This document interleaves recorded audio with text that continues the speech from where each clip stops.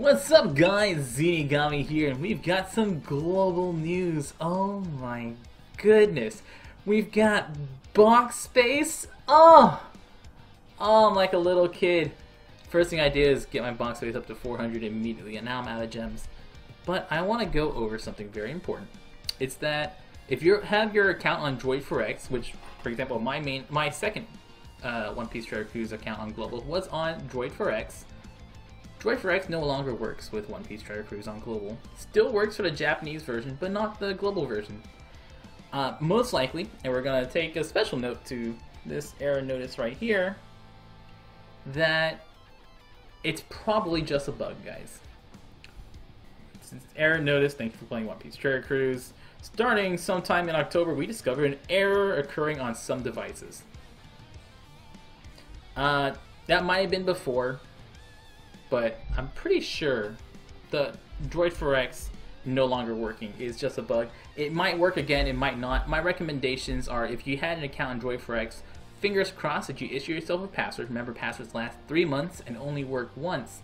So hopefully you have that written down somewhere. I always issue myself a password every month just in case.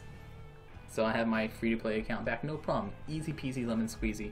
Other things work well are BlueStacks and Genymotion are just two examples of other Android emulators that work pretty well. 3.0 is out on global now. We have that extra box space. We're now up to 500 box space. Finally, 500 box space feels usable. Like, it feels just enough. And we also have stamina overflow. Baby, you see my bar being all orange and beautiful, and I have 240 out of 120.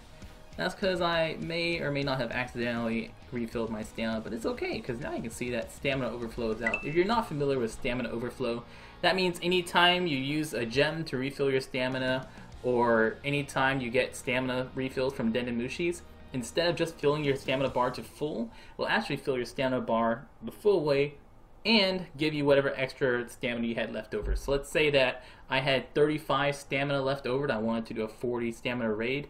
Originally, I'd have to wait for that extra 5 stamina, or I would just lose that 35 stamina when I refilled.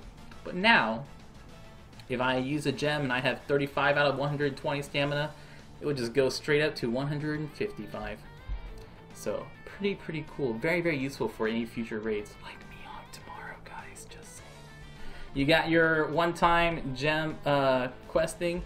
Remember, it's going to ask you, would you like to do an update?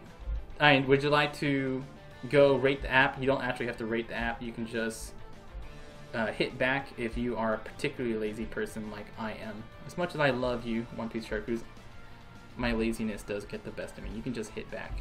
Mostly useful for the Japanese version that does the same thing.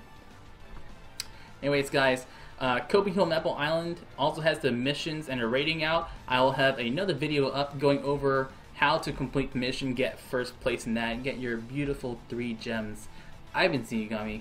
Enjoy the new updates. Oh, they're so beautiful. Extra box space, all sorts of things. Probably the next update for global will be 4.0, and 4.0 means sockets. Oh yes, character sockets. Ooh, goody goody goody. An actual reason to get duplicates of characters. So we'll have our fingers crossed on when we get sockets, and of course, once sockets come out, I'll make a brand new video going all over what sockets do and what the best ones are. I've been Zenigami. Y'all stay beautiful.